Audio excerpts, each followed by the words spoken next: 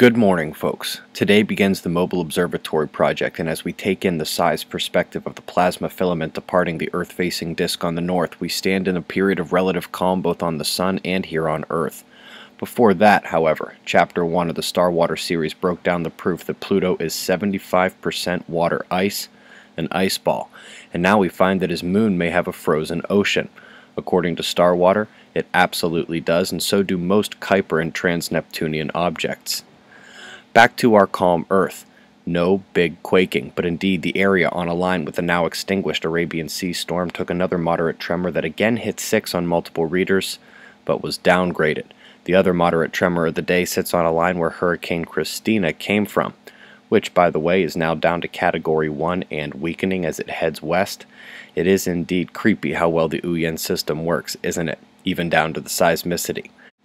Meanwhile, we have another low brewing in the South China Sea, going to need some major ramping factors before it becomes a serious system.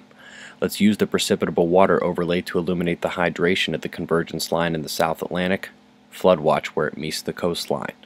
Quickly looking at the precipitable water overlay for Australia and New Zealand here.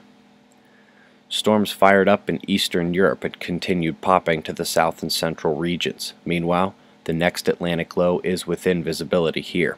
And wherever this convergence line going north is found at sunset, that's where the storms will be in the U.S. Stay alert this evening. Solar flaring on a major decline here. The departing sunspots gave us a goodbye before leaving, but nothing like the earlier X-flares, and now they're all but gone. The central spots lost their central delta as it spread. North is still separated and spread, while the south incoming lost his delta that made the X-flares, and as condensing of the region occurs. Took 2 gamma bursts already this morning, one from near the southern celestial axis and another from Pegasus. Looking at the solar wind, it appears the glancing blow has arrived, and it was indeed very weak. The proton density was kinda solid, but with barely any speed. Nothing more than a KP of 3 and a few jitters on the sensitive meters there. Calm sun, calming storms, calm seismicity. Enjoy it while it lasts. Current conditions and shots of our star to close, including a dancing water spout share uploaded to LiveLeak. Eyes open. No fear, it's 6:30 a.m. Eastern Time, and that's the news.